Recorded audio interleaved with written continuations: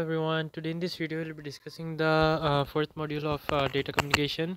So in this module the main concepts are regarding the different techniques or the protocols and the broadcast layers.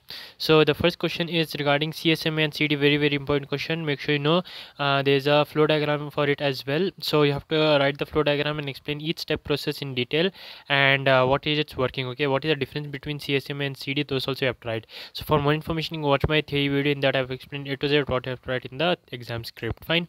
So before starting, if you like this video, hit the like button and don't forget to subscribe to my channel. Your support help make more videos like this. Okay, so if you have got any doubt, ping me on Instagram. The link is the ID is here. Okay, so this PDF can be downloaded from the link given in the description below. Also the theory videos link is given in the description box.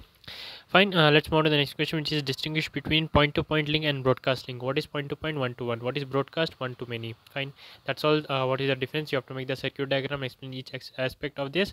What are the applications and the context, and what are its different advantages and disadvantages? When should this be used? When should this be used?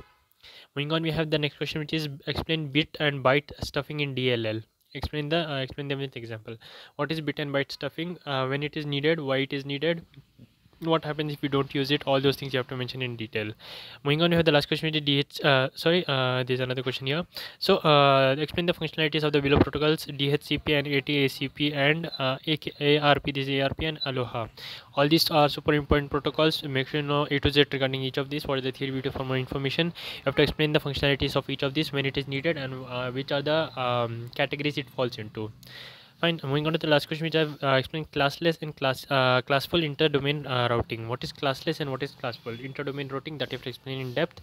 So basic differences between them. When it is needed, what are the parameters of it? What is the format for classful and classless IP address, and in which context it is used. Basically, these are the key points you have to write. That's all for the module 4 video, and make sure to hit the like button and subscribe to my channel for more videos like this. Thank you so much for watching. I'll see you in the next one.